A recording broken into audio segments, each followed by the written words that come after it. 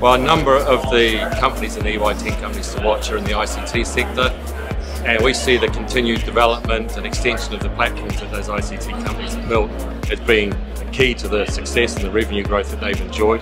Common threads in the success of these companies is their ability to hire and retain talent in these overseas markets that acts global, thinks local, their ability to structure themselves organisationally and operationally to actually harness the benefit of the IT that they've developed, and their increasing use of AI and automation.